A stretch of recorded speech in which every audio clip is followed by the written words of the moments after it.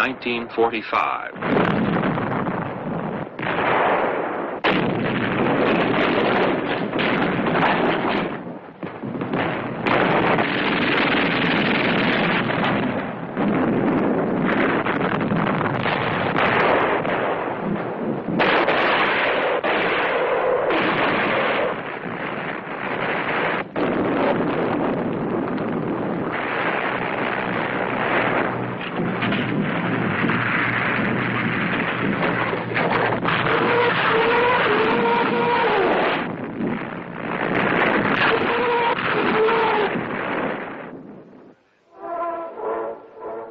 Berlin, 1914. There are no ruins yet. In a fervor of nationalism, the troops marched to war, colors streaming and bands playing.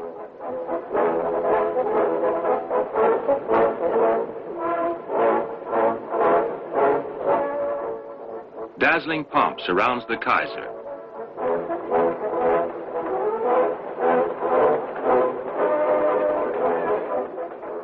Legends arise about generals such as Hindenburg and Ludendorff, who stemmed the Russian advances in the east and finally take over command of the whole German army. War is brutal. The greatest war to date proves the effectiveness of new weapons of destruction. Poison gas is used, and advances made with tanks.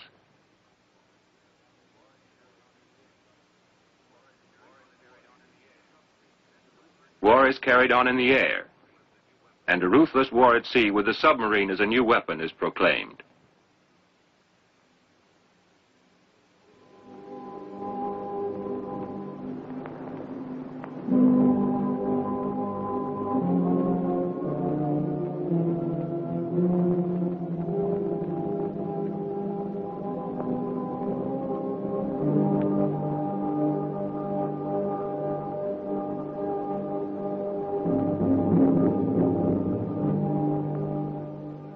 The Russian Empire is the first to collapse. The November Revolution brings the Bolsheviks to power, and in 1918, Lenin makes peace with Germany.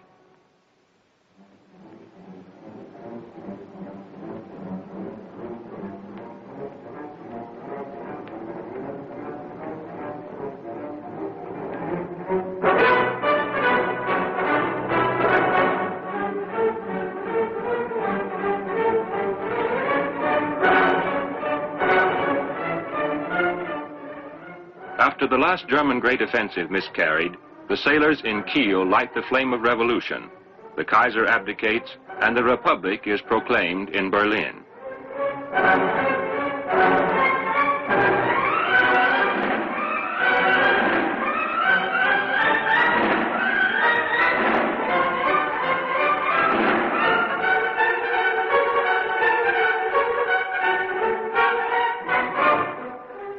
The revolutionary tide carries forward Karl Liebknecht, the man who voted against the war of the Kaiser's empire.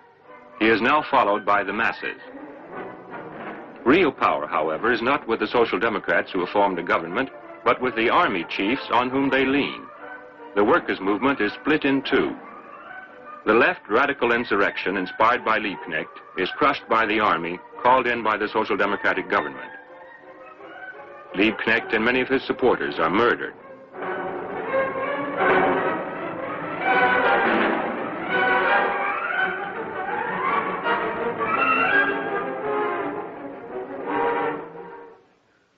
At Versailles, the victors dictate their peace terms. The young republic pays the price of a lost war. Alsace-Lorraine becomes French, Posen and West Prussia Polish, and Memel Lithuanian. Germany is deprived of her colonies and has to pay war damages to the victors. Otherwise, however, Germany remains intact. The new free city of Danzig retains its German character, and the Rhineland, although a militarized zone, remains German soil. The war industries are dismantled, and the army restricted to 100,000 professional soldiers. But Germany's sovereignty is not endangered. The Social Democrat Ebert rules as president. He needs the support of the army to maintain the authority of the young democracy in the face of the many national groups which refuse to admit defeat and still less to accept the terms of the peace treaty.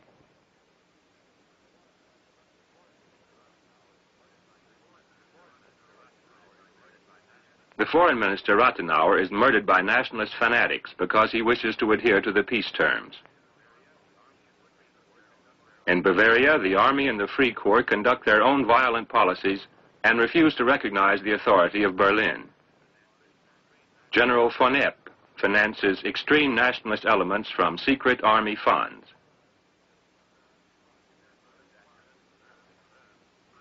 His adjutant, Captain Röhm, hires spies to report on the activities of these elements. One of these spies becomes member number 7 of the new National Socialist Party, on which he is to report. With the help of Röhm's money, he even becomes leader of the party. In 1920, he is the party spokesman at meetings protesting against the peace treaties with the Allies and Russia.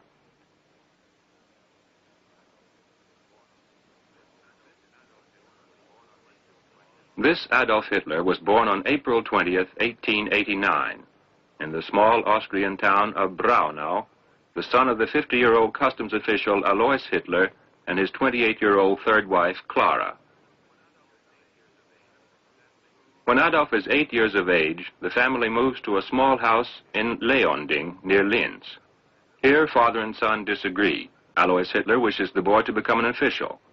Adolf wants to be an artist. He defies his father.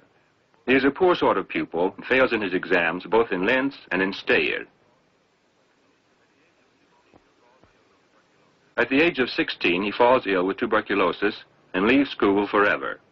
In 1907, he moves to Vienna, seeks admittance to the Academy of Art, but is not accepted. He shares a furnished room with a friend. Turned away from the Academy of Art a second time, he becomes a part-time laborer and hawker of postcards painted by himself. He lands in a flophouse, but considers himself superior to the other tramps.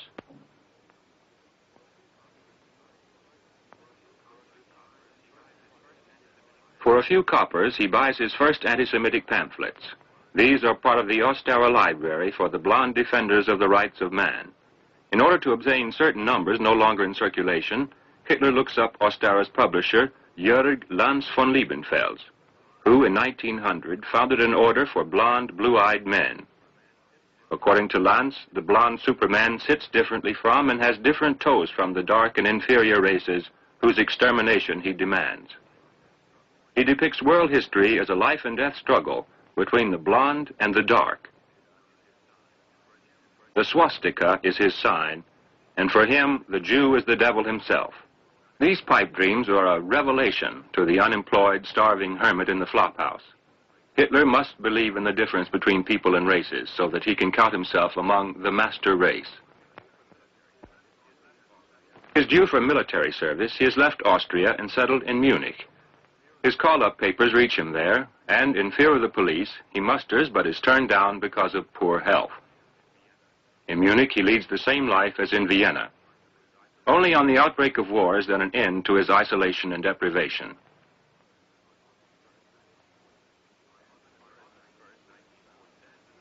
On August 1st, 1914, he stands in the middle of a singing and cheering crowd on the Odeonplatz in Munich and listens to the proclamation of the declaration of war.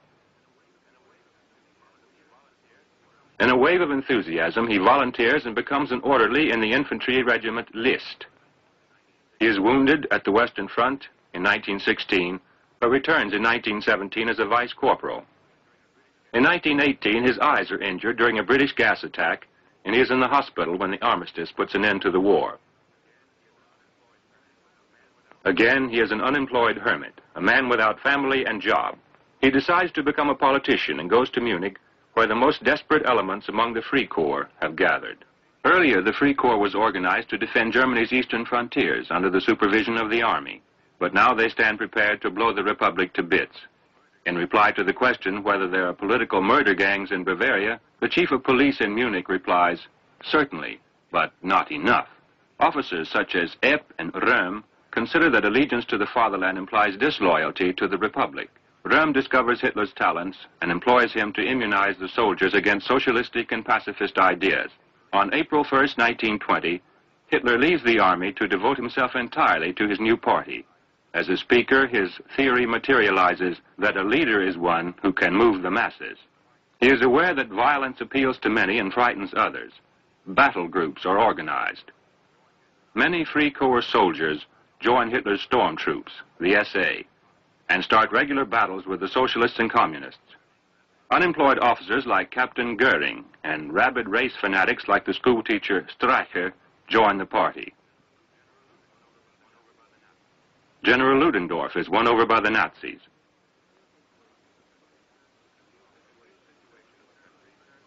The confused situation in the country serves Hitler's policy. The inability of a bankrupt society to meet its obligations to France results in French occupation of the Ruhr district, which deals a death blow to the currency. The inflation ruins the middle classes and the workers. Hitler holds the Republic responsible for the distress and misery. Consequently, he tries to concentrate all the anti-Republican groups in Catholic Bavaria against Protestant Berlin. On November 8th, Hitler makes a desperate attempt to get the government of the Federated State of Bavaria and the army to join him. He forces his way into a house in Munich where the city leaders are gathered and proclaims a national government in place of the legal federal government. The house is surrounded by the SA. Ludendorff throws his prestige on the scales, and Hitler enforces his will. The Munich government, however, retains its liberty. The Bavarian army receives orders from Berlin not to participate in the putsch, which is consequently doomed to failure.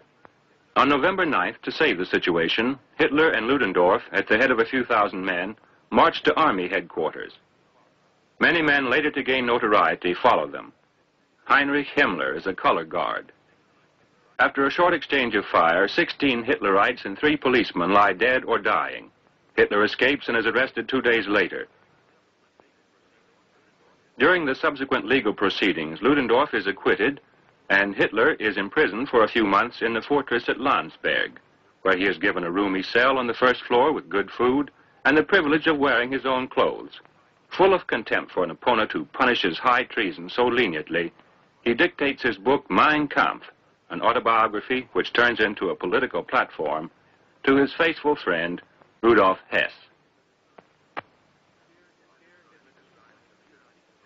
Here, Hitler describes the reuniting of Germany and Austria as his life's mission. He exclaims that either Germany shall become a world power or be ruined. He maintains that during the war, poison gas should have been used on tens of thousands of Jews in order to prevent the collapse. The book was read by few and made a joke of by many. A few years later, they no longer laughed. While Hitler is in Landsberg, the situation improves in Germany. In February 1925, President Ebert dies. He is succeeded by Paul von Hindenburg, the Kaiser's field marshal who, nominated by the parties of the right, wins the election by a narrow margin. To begin with, Hindenburg respects the Constitution, but after a while, his age, his political inexperience, and military philosophy claim their right. When Hitler leaves Landsberg, he has to reorganize the party. He sets to work with well-tried means. In February 1925, the Nazis hold their first large meeting after the putsch. Hitler speaks of Germany's future and our movement, and Jews are not admitted. Even the prohibition against public speaking, which certain German states have published against him, is made use of for his propaganda. The Brown Shirts began the march to power. In 1926, the party has 17,000 members. In 1927, 40,000. In 1928, 60,000. They have not yet conquered the streets. The streetcars still drive through their ranks. The party days become shows, with SA parades and the veterans Goering, Streicher, and Epp forging their plans.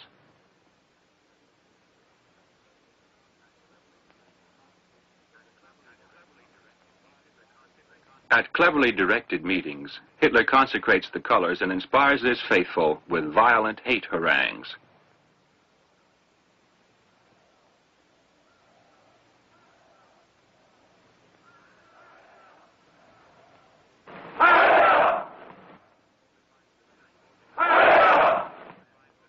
In 1926, Hitler finds the man to organize the party fight in Berlin and supervise the party propaganda.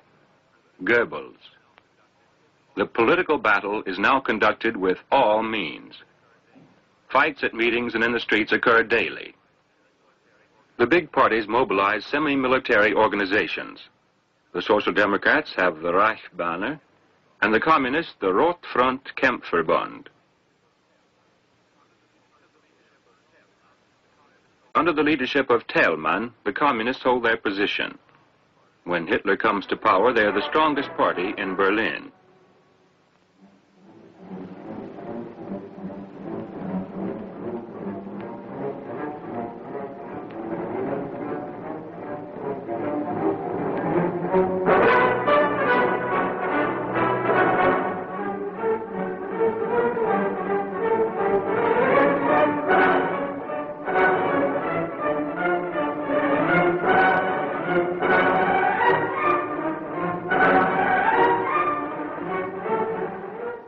Hitler's continued agitation and the hostile demonstrations of the SA are very convenient to the industrialists. They need someone to mobilize the masses against the communists. Money begins to flow from industry into the coffers of the party. In 1930, the number of unemployed rises to 3 million, and Hitler turns their fear and despair to his own use. Hitler gives them faith and promises them work and bread. Partei gerade 7 Mann hoch war, sprach sie schon 2 Grundsätze aus. Erstens, sie wollte eine wahrhaftige Weltanschauungspartei sein. Und zweitens, sie wollte daher kompromisslos die einzige Macht und alleinige Macht in Deutschland.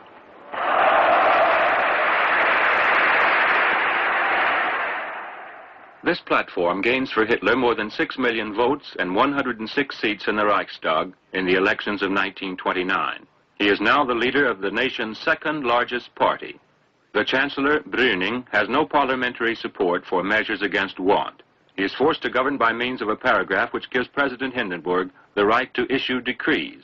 Hitler blames Brüning for the distress and declares his government incompetent. Hitler now changes his tactics. He will only make his revolution when he has come to power. Then terror is legally protected. Thus the police have no excuse to intervene against the SA, and he can win the confidence of the army. In several actions against his sympathizers, Hitler swears he wants to assume power legally. He is helped by the party lawyer Hans Frank. It is senseless to ban the brown uniforms. Hitler's men put on white shirts instead and march through the towns as usual.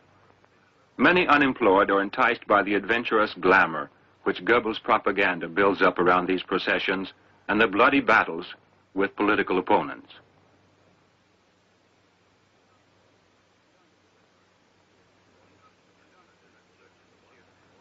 Industrialists such as Kirchdorf and Thyssen finance Hitler's next election campaign and hope to be able to control him later. Hitler flies from town to town. Goebbels has discovered a new slogan, Hitler over Germany. The election is for President of the Reich.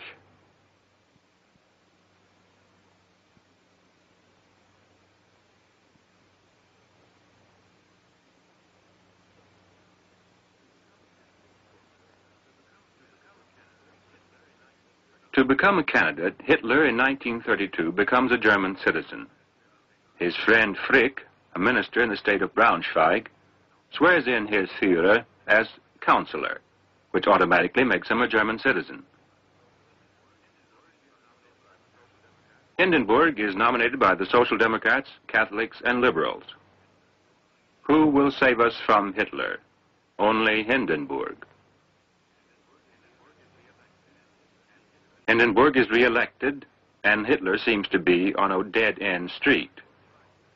He is saved by General Schleicher, who exercises his political power behind the scenes. He promises Hitler to overthrow Brüning and proclaim new elections, providing Hitler, until further notice, accepts a government under Franz von Papen, a conservative politician whom Schleicher wants to use as a puppet. Schleicher himself is a member of Papen's cabinet, which is made up of 7 barons, 2 industrialists, and 1 lawyer. The fate of the nation is no longer in the hands of its chosen representatives in the Reichstag, but depends on the way in which Hindenburg exercises his power, which in turn is either decided by his son Oskar, a friend of Schleicher, or at the coffee table at his country estate Neudeck.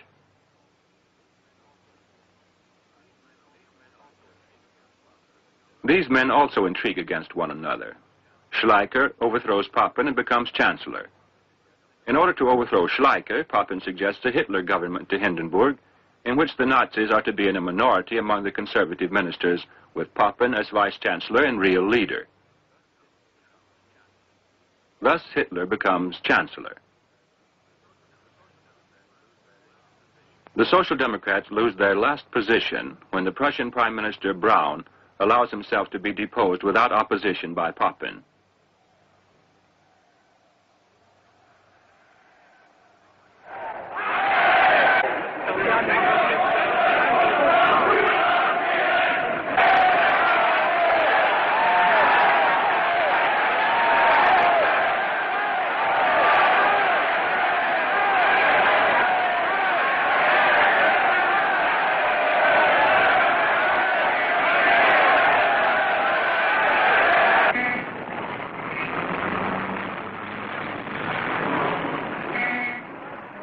The new government meets.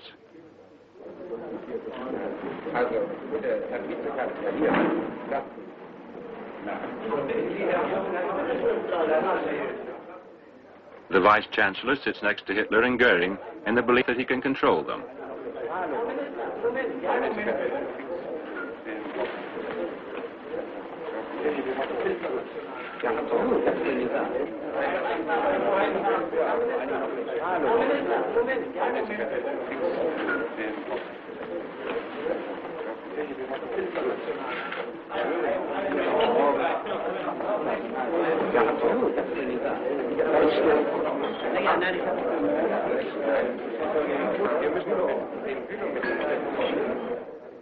That same night, the SA pay homage to Hindenburg and Hitler with a torchlight procession.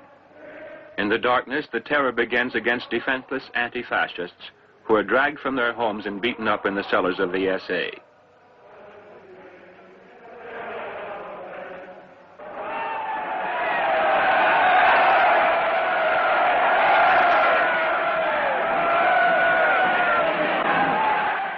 The first public appearance of the new regime in Berlin is at the state funeral of an SA man and a policeman killed during one of the nightly battles.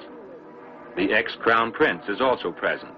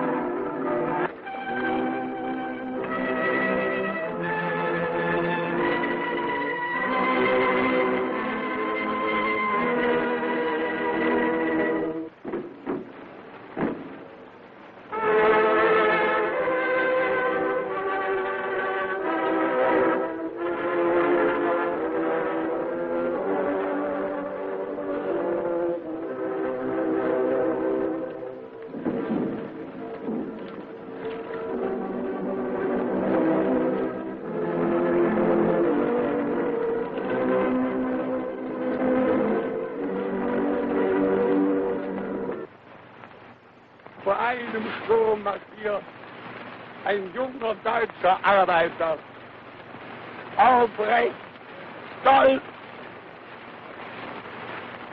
der Kamerad seiner Kameraden und der Führer seiner Gefolgschaft. Wie all die anderen, die Hunderttausende, geht er vorbei an dem greisen Reichspräsidenten und dem jungen Reichskanzler. Das, was er geträumt hatte, das ist nun Wirklichkeit. Das junge und das alte Deutschland reichen sich die Hände. On February 10th, Hitler makes his first speech as Chancellor in Berlin.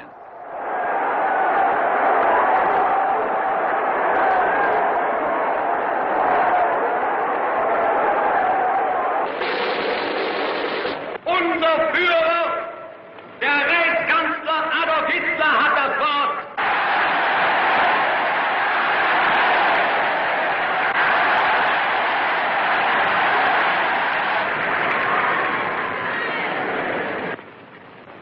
verehrte Volksgenossen und Genossinnen.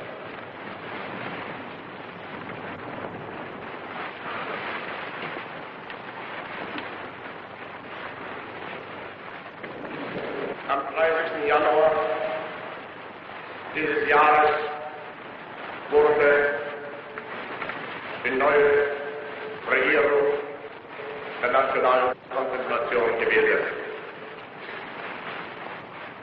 Ich und damit die nationalsozialistische Bewegung traten in sie ein.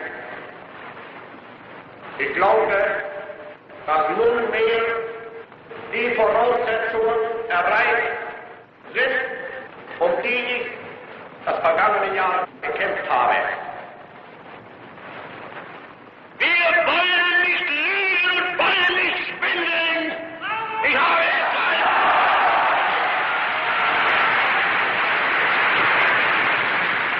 habe deshalb es abgelehnt, jemals vor dieses Volk hinzutreten und billige Versprechungen zu geben. In uns selbst allein liegt die Zukunft des deutschen Volkes. Wenn wir selbst dieses deutsche Volk emporführen durch eigene Arbeit, durch eigenen Fleiß, eigene Entschlossenheit, eigenen Trotz, eigene Beharrlichkeit, dann werden wir wieder emporsteigen, genau wie die Väter einst aus Deutschland nicht Geschenk erhielten, sondern selbst nicht schaffen mussten.